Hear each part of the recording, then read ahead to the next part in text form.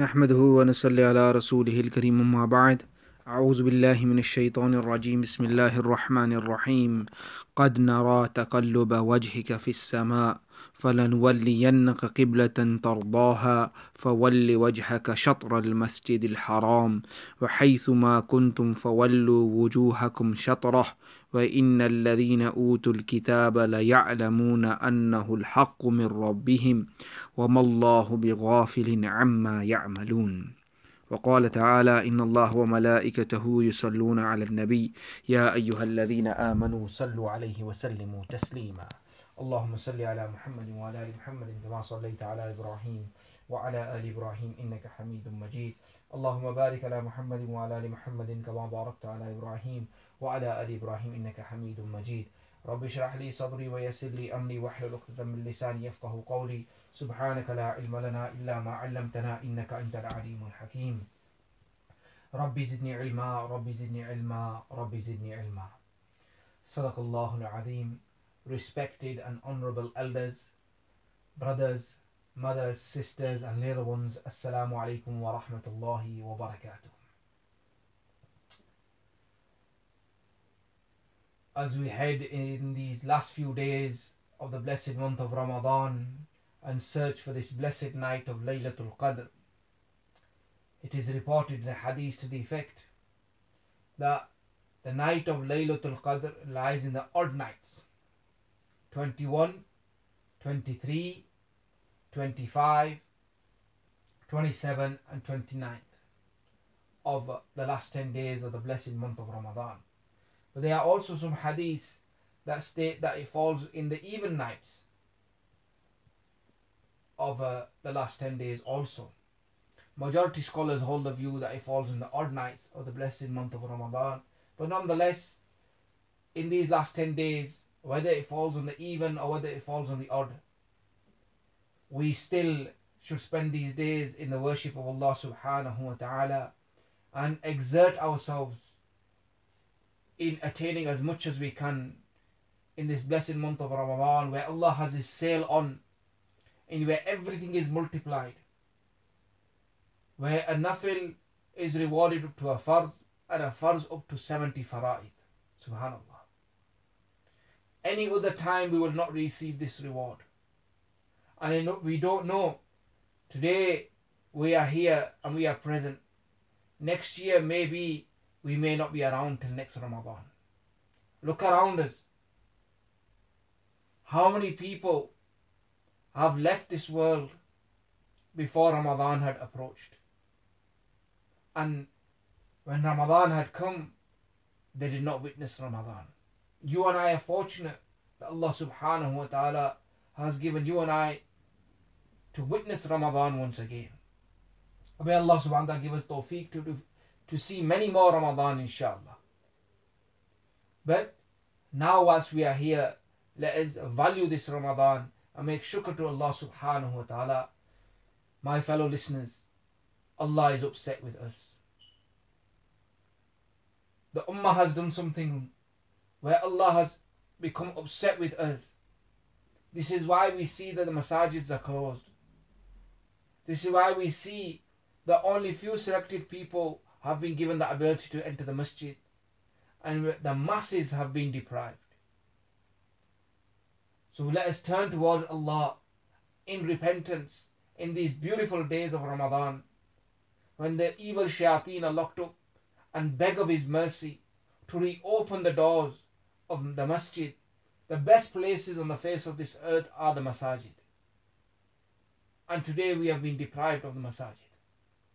Let us pray to Allah that He opens up the masajid once again, so where we pray there and we come and we ask from the mercy of Allah subhanahu wa ta'ala.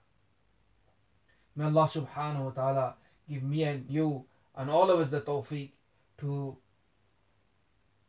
exert ourselves in these last remaining days of the blessed month of Ramadan, so we reap the blessings from the treasures of Allah subhanahu wa ta'ala, and we finish Ramadan in such a manner that we have been forgiven by the Almighty Allah subhanahu wa ta'ala, just like the day our mothers gave us birth. Ameen Ya Rabbal Alameen. Continuing with the blessed Seerah of the Prophet sallallahu alaihi wasallam, As mentioned yesterday, the Prophet ﷺ had this desire that he faced towards the house of Allah subhanahu wa ta'ala, the Qiblah, the Kaaba. As at that time, the Kaaba was Masjid al-Aqsa, and the Prophet ﷺ in Makkah al-Mukarramah used to face in such a way that he used to face towards the Hajj al-Aswad side, which used to face towards Masjid al-Aqsa also. In that way, he used to face the Kaaba as well as Masjid al-Aqsa. But in Madinatul Munawwara, this was not possible. So he always had this desire that he faced towards the Kaaba. Allah subhanahu, and he would always look towards the heavens. Rasul sallallahu alaihi wasallam की हमेशा ये ख्वाहिश थी कि काबा की तरफ रुख किया जाए. तो Allah subhanahu wa ta'ala said the verses whilst in salah, فَوَلِّ وَجْهَكَ شَطْرَ الْمَسْجِدِ الْحَرَامِ قَدْ نَرَى تَقَلُّبَ وَجْهِكَ فِي السَّمَاءِ, and saying that we could see that you raise your eyes towards the heavens. Allah subhanahu wa ta'ala, to please the Prophet sallallahu alaihi wasallam, and turn the Qibla towards Masjid al-Haram, which is the Kaaba. In Salah they turned within Salah, and in Salah they turned around, and some say they turned fully around, or some say whilst they were there they turned around and the Imam went through, and this is how they turned facing towards the Kaaba. फरमाते हैं कि मस्जिद नमाज ही के अंदर ये हुक्म आया और नमाज ही के अंदर वो किबला रुख बदल दी गई. And they changed the Qibla facing towards the house of Allah subhanahu wa ta'ala, the Kaaba. This all happened in the second Hijri. Many such things, events took place in the second Hijri, as we will hear as going along. ये दूसरी हिजरी में ये हुक्म नाजिल हुए. After the change of the Qibla, the direction in where they used to face, here this area now was reserved for the Ahlul Sufa, the people of the bench.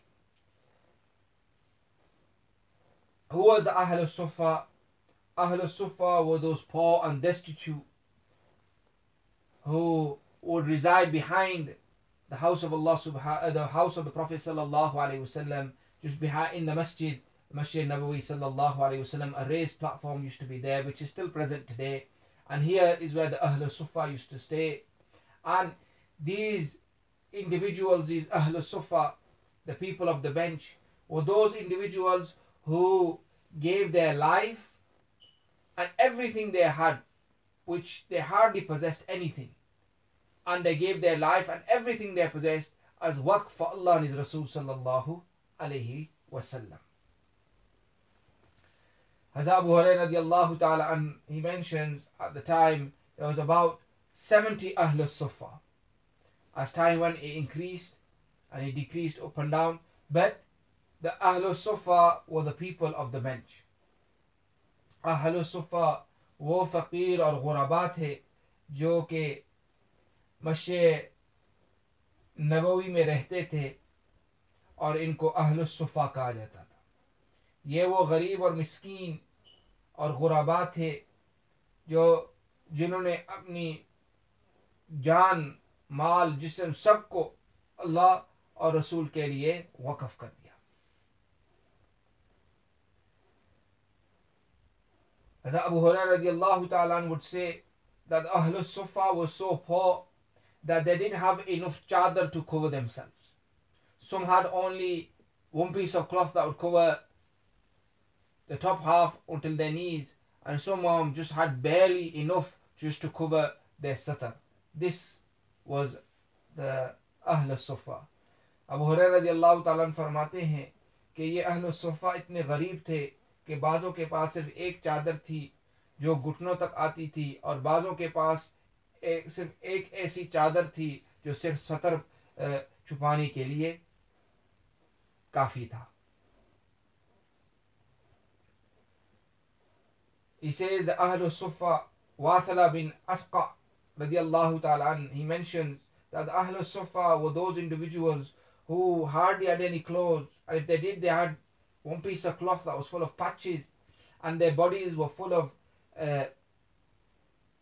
Mail and कुचैल all the time. वासिला बिन अस्का फरमाते हैं कि असहाब सुफ़ा तो वो लोग थे जिसके पास कपड़े भी न थे, जो पुराना कपड़ा था और पसीने की वजह से बदन पर मैल और कुचैल जमा रहता था, मगर अल्लाह के यहाँ वो लोग इतने महबूब थे. In the eyes of Allah subhanahu wa ta'ala, these individuals were very loved. These individuals were very loved by the Almighty Allah subhanahu wa ta'ala. They would sit and learn about the deen from Rasulullah sallallahu alayhi wasallam and memorize the ahadith of Rasulullah sallallahu alayhi wasallam. Abu Hurairah radiallahu ta'ala says that they were so poor that times would come that we would starve of hunger so much that we would place our stomach on the ground, and from the coolness of the ground we would feel the coolness on our stomach, and that would help ease our pain of hunger.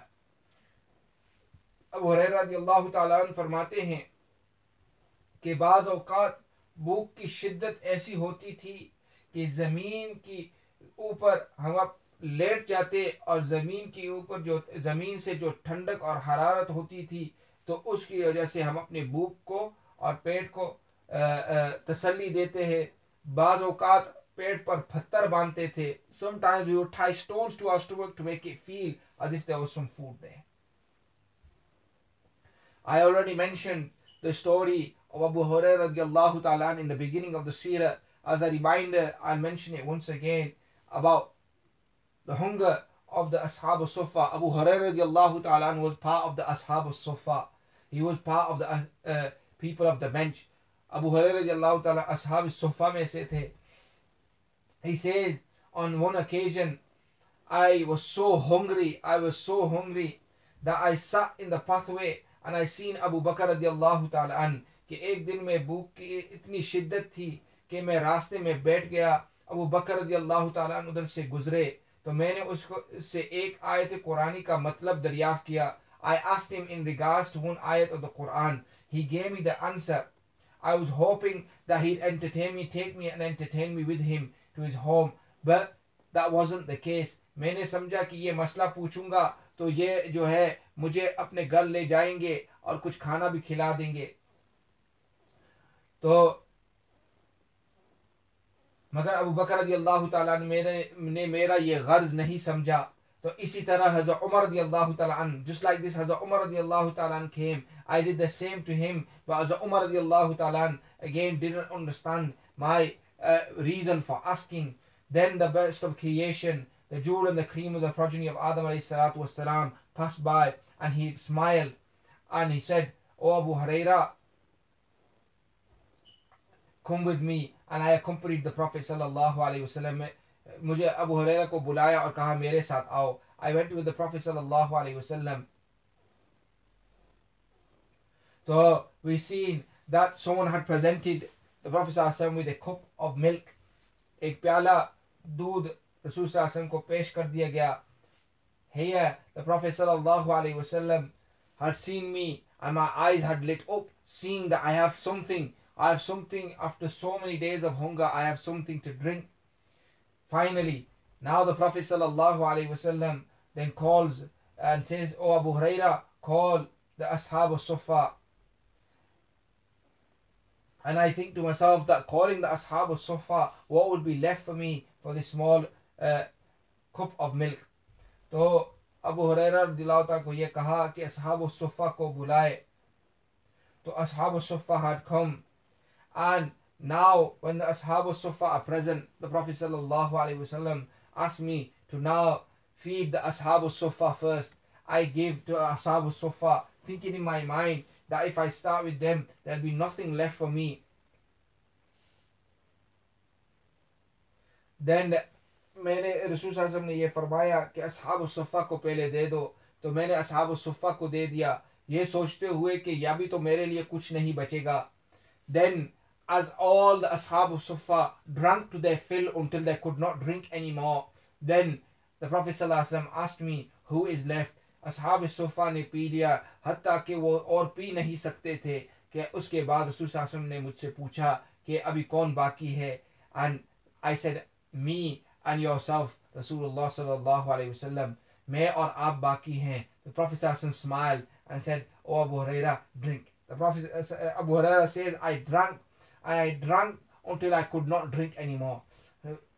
Abu Huraira फरमाते हैं कि मैंने पिया हत्ता कि मैं और P नहीं सकता. उसके बाद रसूल सल्लल्लाहु अलैहि वसल्लम ने पिया. After this, the Prophet sallallahu alaihi wasallam had drunk. This was the Ashab al-Sufa, and this was their state.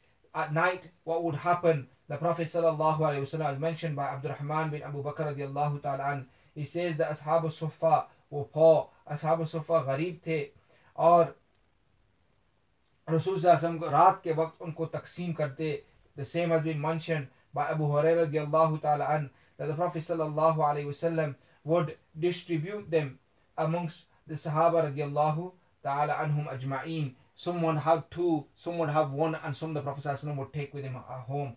On one occasion, it is mentioned that Sa'ad bin Ubadah radiallahu ta'ala an would take up to 80 at a time sometimes and take them home and feed them. And they would feed the Ashab Sufa and give them their meal. And this would happen every night. They would feed the Ashab Sufa.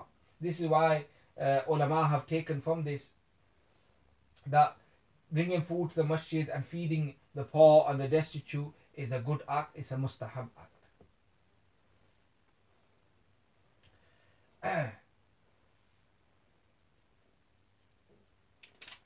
In regards to the Ashab al-Sufa, the Prophet sallallahu alaihi wasallam had mentioned that these are those very individuals that are so loved by Allah subhanahu wa ta'ala that the angels have told me that these people are such that Allah's rahmah descends upon them.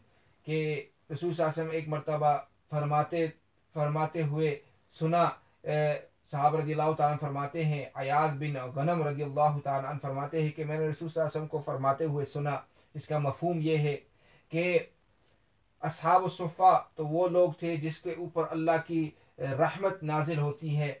And whenever they make दुआ, जब भी वो दुआ करते हैं अल्लाह सुब्हानहु व तआला उनकी दुआएं कबूल कर देते हैं. और ये वो लोग हैं जो हमेशा मस्जिदों में रहते थे, हमेशा ज़बान पर ज़िक्र होती थी, आखिरत की फ़िक्र होती थी और मौत की तैयारी करते थे. These were those individuals that their mouth were always moist with the zikr of Allah subhanahu wa ta'ala, and their hearts were filled with the love of Allah and His Rasul sallallahu alayhi wasallam, and they were always in fikr of the akhirah, and they were always preparing for their death. These were the Ashab al-Sufa who were loved by the Almighty Allah subhanahu wa ta'ala and the angels of Allah subhanahu wa ta'ala. This now brings us to Ramadan becoming farz in the second Hijri. Is saying by the end of Sha'ban, the verses of شهر رمضان الذي أنزل فيه القرآن هدى للناس وبينات من الهدى والفرقان فمن شهد منكم الشهر فليصم. These verses were revealed al-Mu'mineen Sayyidah Aisha radiallahu ta'ala anha and Abdullah bin Amr radiallahu ta'ala an. They mention वो फरमाते हैं कि Medina मनव्वरा तशरीफ़ लाए, जब रसूल सल्लल्लाहु अलैहि वसल्लम मदीना मनव्वरा तशरीफ़ लाए तो सौम आशूरा यानी 10वें मुहर्रम का रोज़ा रखने का हुक्म था. जब रमज़ान के रोज़े फ़र्ज़ हुए तो रसूल सल्लल्लाहु अलैहि वसल्लम ने ये फरमाया कि आशूरा का रोज़ा इख्तियार है, चाहे रखो चाहे इफ्तार करो. In regards to the blessed month of Ramadan, then the verses were revealed that to fast in this blessed month, and this is a month when the Quran was revealed. And another verse says, يا أيها الذين آمنوا كتب عليكم الصيام كما كتب على الذين من قبلكم لعلكم تتقون. And al-Mu'mineen Sayyidah Aisha radiallahu ta'ala anha and Hazrat Abdullah bin Amr radiallahu ta'ala mentioned that when the Prophet ﷺ went to Medina al-Munawwara, then at that time the fast of Ashura was compulsory. But after this command was revealed, then the fast of Ashura became optional and the fast of Ramadan became farz. This all happened in the second year of Hijri. Also in the second year of Hijri, Sadaqatul Fitr and Eid Namaz also was established, and Eid al-Adha was also made wajib, and Qurbani also. As mentioned in the second year of Hijri, that when Ramadan, there was a couple of days left of Ramadan, Sadaqatul Fitr was made wajib, and Salatul Eid on the verses قَدْ أَفْلَحَ مَنْ تَزَكَّى وَذَكَرَ اسْمَ رَبِّهِ فَصَلَّى. And likewise with Eid al-Adha, فَصَلِّ لِرَبِّكَ وَانْحَرْ, that to make the Qurbani. This all happened in the second year of Hijri, when Ramadan had become farz. All this had become farz. Also in the second year of Hijri, that the verses إن الله وملائكته يصلون على النبي يا أيها الذين آمنوا صلوا عليه وسلموا تسليما were also revealed in sending Durood and salutations upon Nabi Kareem sallallahu alayhi wasallam. That to some say that this happened at the time of Mi'raj, but many say, as mentioned in Fathul Bari, also it's mentioned in Fathul Bari, Abu Dharr radiallahu ta'ala mentions that this happened in the second Hijri, that these verses were revealed to send Durood and salutations upon Nabi Kareem sallallahu alayhi wasallam. Also in the second Hijri और दूसरी हिजरी में जो है ईद उल फितर और ईद उल अधा दोनों वाजिब हुए, इसी तरह सदक़तुल फितर भी, और इसी तरह रसूल सल्लल्लाहु अलैहि वसल्लम के ऊपर दुरूद भेजने का और ज़कात का भी फर्जिया नाजिल हुआ. Like this, to give zakat of your wealth, one of the pillars of Islam, was also revealed, as mentioned, and many of the Jumhur say that this was revealed in the second Hijri, after the Farziyah of the Sawm Ramadan. These all took place in the second Hijri, after the Prophet ﷺ had migrated to Madinatul Munawwara. So many such commands and pillars of Islam were revealed in the second Hijri, after the Prophet ﷺ had migrated to Madinatul Munawwara. इस दूसरी हिजरी में रसूल सल्लल्लाहु अलैहि वसल्लम के हिजरत के बाद बहुत से अहकाम नाजिल हुए, रमज़ान के मसाइल और रमज़ान के रोज़े फ़र्ज़ हुए, इसी तरह ज़कात भी फ़र्ज़ हुआ, और इसी तरह सदक़तुल फ़ितर का हुक्म हुआ, और ईद उल अधा और ईद उल फ़ितर का भी ये हुक्म सन हिजरी 2 में नाजिल हुई, और इसी तरह रसूल सल्लल्लाहु अलैहि वसल्लम के ऊपर दरूद भेजना भी सन हिजरी 2 में नाजिल हुए. Inshallah, from here now it brings us in about fighting in the path of Allah subhanahu wa ta'ala. यहाँ से फिर जिहाद फी सबीलिल्लाह के बारे में बात किया जाएगा. Inshallah, tomorrow in the blessed Seerah of the Prophet sallallahu alaihi wasallam we will continue. Just to finish off, as always, we go through in talking about one of the sunnats of the Prophet sallallahu alaihi wasallam.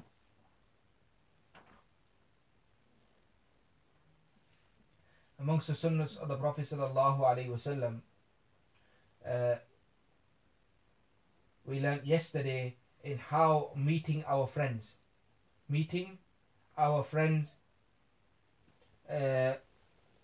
and how it was an act of worship. Now, one of the sunnahs of the Prophet sallallahu alaihi wasallam, prohibition of traveling alone.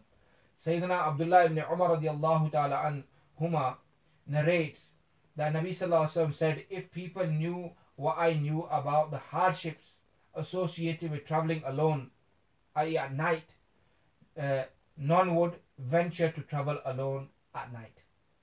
Sayyidina Abdullah ibn Umar radiallahu ta'ala anhuma narrates that Nabi sallallahu alaihi wasallam prohibited traveling alone. Sayyidina Amr ibn Shuaib radiallahu ta'ala anhum narrates that Nabi sallallahu alaihi wasallam said, a person traveling alone is shaitan, and 2 people are also shaitan. 3 people traveling are regarded as a group and a jama'ah. Okay, so it shows that when we travel, we should travel in a group and not alone, because anything can happen, and there's many benefits of traveling in a group of 3 at least, or a group of more than 3. Why? Because if a person is alone, if something happens and something takes place, there will be no one to find help for that individual. So if there's a few of them, then at least they can help out each other in difficult times and in hard times and avoid of danger. So this was one of the habits of the Prophet ﷺ, that whenever he would send anybody out, then he would send them as in a group out and not on their own. Also, one of the sunnahs of the Prophet ﷺ, before departing anywhere on any journey, the Prophet ﷺ would instruct to perform 2 rakats of salah before departing. This was one of the sunnahs of the Prophet ﷺ, that whenever he's travelling anywhere, whether we're travelling to London or outside the country or holiday, wherever we're going, perform 2 rakats, pray to Allah subhanahu wa ta'ala for safety, and then we travel. May Allah subhanahu wa ta'ala give us all the true understanding to what's been said and try to implement the sunnahs in our life. Wa akhiru da'wana and alhamdulillahi rabbil alameen.